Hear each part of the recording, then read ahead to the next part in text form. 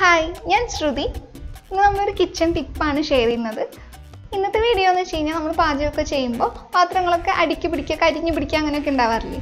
അപ്പോൾ അതൊക്കെ നന്നായിട്ട് വൃത്തിയാക്കി പാത്രം പഴയ പോലെ തന്നെ ആക്കുക എങ്ങനെയാണെന്ന് കേട്ടോ കാണിക്കുന്നത്. ഈ മെത്തേഡിലൂടെ വൃത്തിയാക്കുമ്പോൾ ഇത് ഒരുപാട് ഉപകാരമാണ്.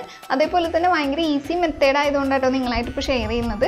അപ്പോൾ ഞാൻ പല രീതിയിൽ ചെയ്ത് നോക്കിയിട്ടുണ്ട്. പലപ്പോഴും നമുക്ക് ആ കരിഞ്ഞ പാടം അങ്ങോട്ട് മാറ്റാൻ പറ്റാത്ത കാരണം പാത്രം തന്നെ കളയേണ്ടിയൊക്കെ വന്നിട്ടുണ്ട്. പക്ഷേ ഇങ്ങനെ ചെയ്തു തുടങ്ങിയ പിന്നെ നമ്മൾ പാത്രമൊന്നും കളയേണ്ടി വരാറില്ല. എങ്ങനെയാണോ നമ്മുടെ പാത്രം ആദ്യം ഉണ്ടായിരുന്നത് അതേപോലെ തന്നെ നമുക്ക് തിരിച്ച് കിട്ടുന്നുണ്ട്. അപ്പോൾ എനിക്ക് പലപ്പോഴും ഉണ്ടാവാറുള്ളത് കേക്ക് ഉണ്ടാക്കുമ്പോഴോ അല്ലെങ്കിൽ കലത്തപ്പ് ഉണ്ടാക്കിയപ്പോഴൊക്കെയാണ് ഇങ്ങനെ പാത്രം അടുക്കി പിടിച്ചൊക്കെ ചെയ്തിട്ടുണ്ടായിരുന്നത്. പ്രത്യേകിച്ച് കുക്കറിലാണ് അങ്ങനെ ഉണ്ടായിട്ടുള്ളത്. അപ്പോൾ ഇപ്പോഴൊക്കെ അങ്ങനെ ഉണ്ടായാൽ പോലും നമുക്ക് വിഷമമൊന്നും തോന്നാറില്ല. കാരണം ഈസി ആയിട്ട് നമ്മൾക്ക് ക്ലീൻ ആക്കി എടുക്കാനുള്ള മെത്തേഡ് നമ്മുടെ കയ്യിലുണ്ടല്ലോ. അപ്പോൾ അങ്ങനെയാണ് പെട്ടെന്ന് ചെയ്തെടുത്ത് ക്ലീൻ ആക്കി എടുക്കാറ്. അപ്പോൾ നിങ്ങൾക്ക് ഇത് ഉപകാരമാവുമെന്ന് വിചാരിക്കുന്നു. അപ്പോൾ വീഡിയോയിലോട്ട് നമുക്കൊന്ന് പോവാം. അപ്പോൾ എൻ്റെ കുക്കറിൻ്റെ അവസ്ഥ ഇങ്ങനെയാണ് ഇരിക്കുന്നത്. ആകെ കൂടി കരിഞ്ഞ് ഒരുവിധമായിട്ടുണ്ട്. ഞാൻ കലത്തപ്പം ആദ്യമായിട്ട് ഉണ്ടാക്കിയപ്പോഴാട്ടോ എനിക്ക് ഇങ്ങനെ ഒരു പണി കിട്ടിയത്.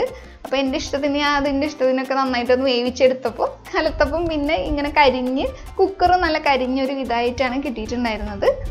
ഇപ്പോൾ ഒരൊറ്റ ഇൻഗ്രീഡിയൻറ്റ് മതി ഇത് ക്ലീൻ ആക്കി എടുക്കാനായിട്ട്. അപ്പോൾ അതിനായിട്ട് കുക്കറിൽ എത്രത്തോളമാണ് കരിഞ്ഞ ഭാഗം എന്ന് വെച്ച് കഴിഞ്ഞാൽ, അതായത് ഏത് പാത്രം ആയാലും ആ കരിഞ്ഞ ഭാഗത്ത് മുഴുവനായിട്ട് വെള്ളം ഒഴിച്ചു കൊടുക്കുക. ഇനി ഫ്ലെയിം ഒന്ന് ഓണാക്കി കൊടുക്കാം. നമുക്ക് ഇത് നന്നായിട്ടൊന്ന് തിളപ്പിച്ചെടുക്കുകയാണ് ചെയ്യുന്നത്. അപ്പം അതിന് മുന്നായിട്ട് ഞാൻ ചേർക്കുന്നത് ഇതിൽ സർഫ് എക്സലാണ്. അപ്പോൾ അത് കുറച്ചെടുത്തിട്ട് നമുക്കിതിൽ ചേർത്ത് കൊടുക്കാം. അപ്പോൾ നമ്മൾ എത്രത്തോളം പാത്രം കരിഞ്ഞിട്ടുണ്ടെന്ന് വെച്ച് കഴിഞ്ഞാൽ അതിനനുസരിച്ചിട്ട് സർഫ് എക്സൽ കുറച്ച് ഇട്ട് കൊടുക്കത്തിൽ. ഞാനിപ്പോൾ ഇത് ഇത്ര ഇട്ട് കൊടുക്കുന്നുണ്ട്. അപ്പോൾ എൻ്റെ ഒരുവിധം നന്നായിട്ട് കരിഞ്ഞ് പിടിച്ചിട്ടുണ്ട്, അതുകൊണ്ടാണ് ഇത്ര ഇട്ട് കൊടുക്കുന്നത്. ഇത് മാത്രം ഇട്ടാൽ മതിയോ, നമ്മൾ ഇനി ഇതിൽ വേറെ ഒന്നും ചേർക്കേണ്ടതില്ല. ഇത് നന്നായിട്ട് ഈ വെള്ളം ഒന്ന് തിളച്ചിട്ട് വരണം. അപ്പോൾ തിളച്ച് വരുമ്പോൾ തന്നെ നമുക്ക് ആ കളർ വ്യത്യാസം കാണാൻ പറ്റും. ആ കരിഞ്ഞത് ഇങ്ങനെ ഇളകി വരുന്നുണ്ട്. അപ്പോൾ അതേ നന്നായിട്ട് തിളച്ച് പോവാതെ നോക്കണം നമ്മളത്. ഒരുവിധം വെള്ളം ഒഴിച്ചു കൊടുത്തതുകൊണ്ട് തന്നെ തിളച്ച് പോകാണ്ട് ഫ്ലെയിം ഞാൻ ഒന്ന് കുറച്ച് കൊടുത്തിട്ടുണ്ട്. അങ്ങനെ നന്നായിട്ട് ഇതൊന്ന് തിളപ്പിച്ചെടുക്കുക. അപ്പം ഇങ്ങനെ തിളയ്ക്കാൻ തുടങ്ങിയിട്ട് ഒരു 8 മിനിറ്റ് ഒക്കെ കഴിഞ്ഞിട്ടുണ്ട്. ഇപ്പം നിങ്ങൾക്ക് കാണാൻ പറ്റും വെള്ളത്തിൻ്റെ കളറ് ഒരു ബ്ലാക്ക് കളറായിട്ട് വന്നിട്ടുണ്ട്. അപ്പോൾ കറുത്തിരിക്കുന്ന വെള്ളം ആ അടിയിലുള്ള ആ കറുപ്പ് കരിഞ്ഞതൊക്കെ ഇങ്ങനെ ഇളകി പോരുന്നോണ്ടിരിക്കുന്നതാണ്. അപ്പോൾ ഇനി ബാക്കി കുറച്ചിങ്ങനെ ഇളകി പോരാനുണ്ടെങ്കിൽ ഒരു സ്പൂണോ എന്തെങ്കിലും വെച്ചിട്ട് നന്നായിട്ടൊന്ന് അടി തട്ടണ രീതിയിൽ ഇങ്ങനെ കുത്തി ഇളക്കിക്കൊണ്ടിരിക്കുക. അപ്പോൾ അടിയിലും കൂടി ആ കരിഞ്ഞ് പിടിച്ചതുണ്ടാവില്ല. ഇപ്പോൾ നന്നായിട്ട് കുതിർന്നിട്ടൊക്കെ ഉണ്ടാവും, സോപ്പും പൊടിയിലൊക്കെ കിടന്ന്. അപ്പോൾ നമ്മളൊന്ന് എന്തെങ്കിലും ഉപയോഗിച്ചിട്ട് ഇങ്ങനെ അടി തട്ടണ രീതിയിൽ ഒന്ന് ഇളക്കി കൊടുത്തു കഴിഞ്ഞാൽ അത് ബാക്കിയുള്ളതും കൂടി ഇങ്ങനെ പോന്നോളും. അപ്പോൾ ആ രീതിയിലൊന്ന് ഇളക്കി കൊടുക്കുക ഇടയ്ക്ക്.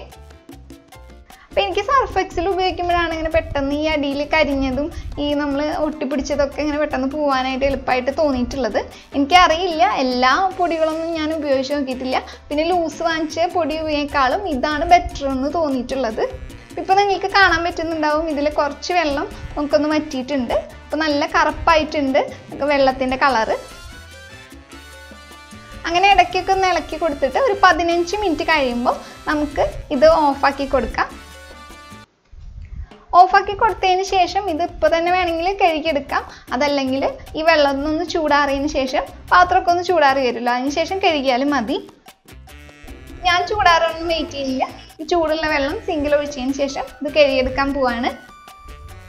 അപ്പം അങ്ങനെ നമ്മൾ ചൂടാറാൻ കുറച്ച് നേരം വെക്കണമെന്നൊന്നുമില്ല. ഇപ്പോൾ തന്നെ നമുക്ക് കഴുകിയെടുത്താലും എനിക്ക് റിസൾട്ട് കിട്ടിയിട്ടുണ്ട്. അതുകൊണ്ടാണ് ഞാൻ അങ്ങനെ പറയുന്നത്. അതേ കണ്ടില്ല, കരിഞ്ഞതൊക്കെ ഒരുവിധം പോയിട്ടുണ്ട്. നിങ്ങൾക്ക് കാണാൻ പറ്റും വെള്ളം ഒഴിച്ചപ്പോൾ തന്നെ കുറേ കരിഞ്ഞതൊക്കെ ഇങ്ങനെ പോയിട്ടുണ്ട്. അത് എങ്ങനെയാണ് കുക്കറിനകം ഇരിക്കുന്നത്. നമ്മളിത് ആദ്യം തന്നെ എടുത്തപ്പോൾ എങ്ങനെയാണെന്ന് നിങ്ങൾ കണ്ടു കാണല്ലോ. ഇത്രത്തോളം നമുക്ക് പോയി കിട്ടിയിട്ടുണ്ട്. ഇനി നമ്മളൊരു സ്ക്രബ്ബർ ഉപയോഗിച്ചിട്ട് കഴുകിയെടുത്താൽ പെട്ടെന്ന് തന്നെ ഇതിൽ പോയിക്കോളും. അതിങ്ങനെ പെട്ടെന്ന് പോണ രീതിയിലാണ് ഇപ്പോൾ ഇരിക്കുന്നുണ്ടാവുക. എന്നിട്ട് നിങ്ങൾ ഏത് ഡിഷ് വാഷ് ഉപയോഗിക്കാറെന്ന് വെച്ച് കഴിഞ്ഞാൽ അത് ഒഴിച്ചു കൊടുത്ത ശേഷം ഇതൊന്ന് കഴുകിയെടുത്താൽ മാത്രം മതി. കഴുകിയെടുക്കുമ്പോൾ സ്റ്റീലിൻ്റെ സ്ക്രബ്ബർ എടുക്കുകയാണെങ്കിൽ നമ്മൾ അധികം ബലമൊന്നും കൊടുക്കാണ്ട് തന്നെ ഇത് പെട്ടെന്ന് തന്നെ ഇളകി പോരുന്നുണ്ടാവും. ഇപ്പോൾ നിങ്ങൾക്ക് കാണുമ്പോൾ മനസ്സിലാവുന്നു, ഞാൻ അത്ര ബലമൊന്നും കൊടുത്തിട്ടൊന്നുമില്ല. സാധാരണ നമ്മൾ നോർമലായിട്ട് കുക്കറൊക്കെ കഴുകുമ്പോൾ അതുപോലെ തന്നെ കഴുകിയെടുത്താൽ മതി. അപ്പോൾ പെട്ടെന്ന് തന്നെ ഇതിലെല്ലാ ബ്ലാക്ക് കളറും പോയിട്ട് ഇത് നല്ല സാധാരണ നോർമൽ നമ്മൾ കുക്കർ എങ്ങനെയാണ് ഇരുന്നിരുന്നത് അതുപോലെ തന്നെ ആയി കിട്ടും നമുക്ക്. അപ്പോൾ അങ്ങനെ കഴുകിയെടുത്തിട്ട് ഞാൻ കാണിച്ചു തരാം. അപ്പോൾ ഇത് നമ്മൾ ഒറ്റ തവണ വെള്ളത്തിൽ കഴുകിയെടുക്കുമ്പോൾ തന്നെ ഇപ്പോൾ നിങ്ങൾക്ക് ഞാൻ കുക്കർ കാണിച്ചു തരാം എങ്ങനെ ഇരിക്കുന്നത് വെച്ചാൽ. അപ്പോൾ ഞാൻ കുക്കറിൻ്റെ ഉള്ളിൽ മാത്രമാണ് തേച്ചിട്ടുണ്ടായിരുന്നുള്ളൂ. അപ്പോൾ ഞാൻ ഒന്നും കൂടി കുക്കറിൻ്റെ ഉള്ളിലും പുറത്തൊക്കെ ആയിട്ട് ഒന്ന് തേച്ച് എടുക്കുകയാണ് ചെയ്യുന്നത്. എന്നിട്ട് വെള്ളം ഉപയോഗിച്ചിട്ട് ഒന്ന് കഴുകിയതിന് ശേഷം കാണിച്ചു തരാം.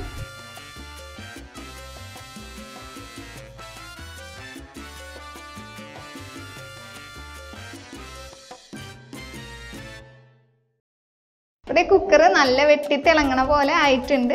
കണ്ടില്ലേ, ഒരു അഴുക്കൊന്നുമില്ല, ഒരു കറുത്ത പാടും ഒന്നും ഇല്ലാണ്ട് നല്ല ക്ലീൻ ആയിട്ട് കിട്ടിയിട്ടുണ്ട്. അപ്പം ഞാൻ പല ടിപ്പും പ്രയോഗിച്ചിട്ടും ഒന്നും ഇത്രയും നമുക്ക് പെർഫെക്റ്റ് ആയിട്ടൊന്നും കിട്ടിയിട്ടില്ല. അപ്പോൾ ഇതാണ് നല്ല ഈസി ആയിട്ടുള്ളതും എന്ന് വെച്ച് കഴിഞ്ഞാൽ നല്ല പെർഫെക്റ്റ് ആയിട്ടുള്ള മെത്തേഡായിട്ട് എനിക്ക് തോന്നിയിട്ടുള്ളത്. അപ്പോൾ നിങ്ങളും തീർച്ചയായിട്ടും ഇങ്ങനെ അടുക്കി പിടിക്കുമ്പോഴോ കരിഞ്ഞ് പിടിക്കുമ്പോഴൊക്കെ ഇതൊന്ന് ട്രൈ ചെയ്ത് നോക്കൂ കേട്ടോ. എന്നിട്ട് നിങ്ങൾക്ക് ഉണ്ടാവുന്ന അനുഭവമൊക്കെ ഒന്ന് പറയാനും മറക്കരുത്.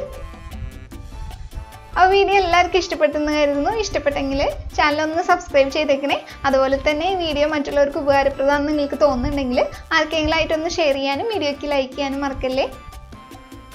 അപ്പോൾ ഇതുപോലെയുള്ള ഉപകാരപ്പെടുന്ന മറ്റു വീഡിയോകളായിട്ടോ അല്ലെങ്കിൽ വ്ളോഗായിട്ടൊക്കെ നമുക്ക് വീണ്ടും കാണാം.